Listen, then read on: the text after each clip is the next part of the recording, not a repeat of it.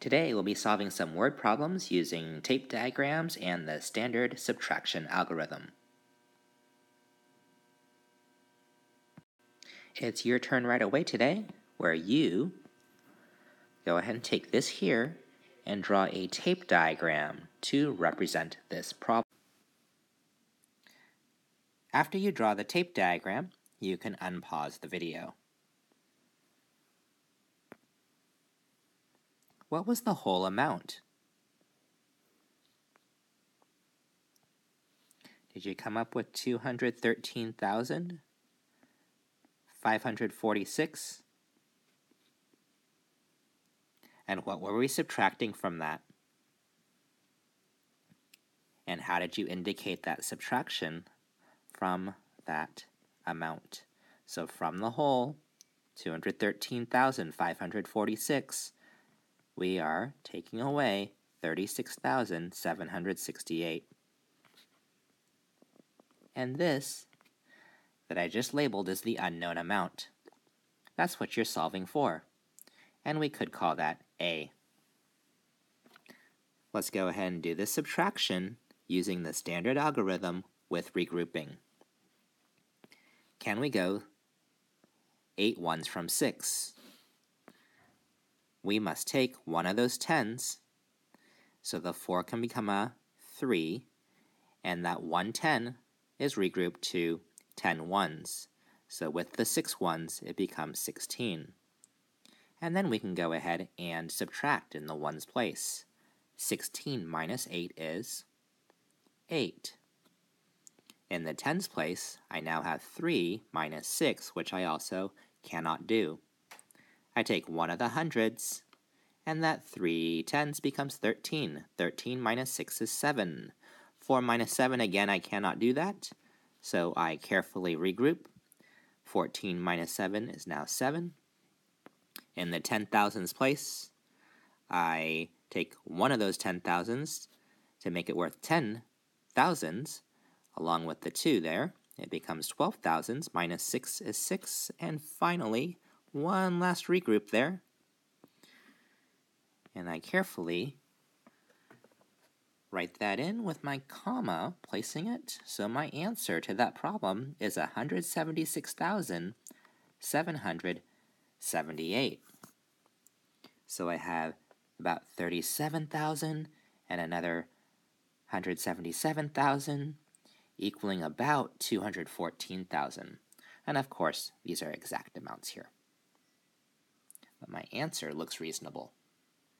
And I had a tape diagram showing this subtraction problem. Read this problem first. 1,000 minus 436. Let's draw a tape diagram to represent this problem. What is the whole? Right, 1,000. And what are we subtracting? 436. So we will go ahead and divide the 1,000 into smaller units there. We'll label the 436, leaving us with this other section here that we are solving for. In this case, we'll call it B. As you see, I have a place value chart where we will model this subtraction. And we'll model, of course, 1,000, because that's what it is that we are starting with. So that's it. There's 1,000 there, and nothing else. To be able to subtract, I want to subtract 6 from 0 in the ones place. However, there are no ones to be able to subtract. I need to regroup all the way over from the thousands place. And you regroup one place at a time. You can trade in 1,000 for what? Right, 10 hundreds. And then I can trade in one of those hundreds for how many tens? 10 tens. And finally, I can take one of those tens and regroup it as how many ones? 1 10 is worth 10 ones. If you see our regrouping in the standard algorithm, it's 0 minus 6. I cannot do that. I cannot regroup from the tens place. The hundreds place, I must go to the thousands place where the 1 becomes a 0. And then it becomes 10, and then it became 9, so that I can go ahead and make it 10 tens there. And then those 10 tens became 9 also, so that we had 10 ones there. And then now, are we ready to subtract? Yes, 10 minus 6 is 4. So we're subtracting 6. So we go 1, 2, 3, 4, 5, and 6.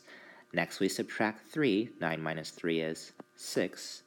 1, 2, 3, and if we counted those up, there would be 6 of them there, just as there were 4 ones. In the hundreds place, it's 9 of those, minus 4 of them, 1, 2, 3, and 4, in which case we are left with 5 of them. And in the thousands place, there's a 0. And we write 564 as 564. Here we have a word problem. Take a moment to read it. In 2013, the population of Walnut Creek was 66,400 people. Population of Pleasant Hill was 34,127. How many more people are in Walnut Creek than in Concord? This will be a subtraction problem. That is the operation that you're using because you are comparing these amounts. Let's set it up with a tape diagram to show that this is the case. Go ahead and make a tape diagram. You work through this problem just as I am working through it. So the larger amount is Walnut Creek's, which is 66,400 people. And from that amount, we will go ahead and subtract 34,127. So we'll label the tape diagram like this here. And what we're solving for is this missing amount. And we'll call that E. E represents the amount of people more that are in Walnut Creek than in Concord. We can even write a focused answer. There are blank more people in Walnut Creek than Pleasant Hill. Let's set up our subtraction. That's 66,400. And we will subtract 34,127. Can I subtract 7 from 0? Nope, I have to regroup. Where am I going to go to regroup? Right, I have to go all the way to the hundreds place. The 4 becomes a 3, and then that 100 can become 10 tens. That 10 tens then can become 9 tens, so that we have 10 ones. And then I can do some subtraction. 10 minus 7 is 3. 9 minus 2 is 7. 3 minus 1 is 2. 6 minus 4 is 2. And 6 minus 3 is 3. So I have 32,273 more people. I can also run a check for this, where I take that number, and of course I have to write it correctly to begin with, and I make sure to add in 34,127, and carefully I add those numbers. 3 plus 7 is 10, 0, regroup a 1. 1 plus 7 plus 2 is also 10, 0, regroup a 1. 1 plus 2 plus 1 is 4. In the thousands place, I have 2 plus 4 is 6. And in the 10,000s place, 3 plus 3 is 6. So the 66,400 there does match this here, that population of Walnut Creek. Therefore, my answer of 32,273 is correct. So remember, if it asks us to do a check, we do our check. If it asks us to make a tape diagram, then we should make a tape diagram. I guess the one thing that I forgot to do over here is label that missing part that I had figured out. Just think, hey, is this reasonable? Both of those are about 30,000, and then we put them together, you do get about 60,000. So we have word problems where we can make tape diagrams, where we show our work, and we also check it, and we express our answer clearly.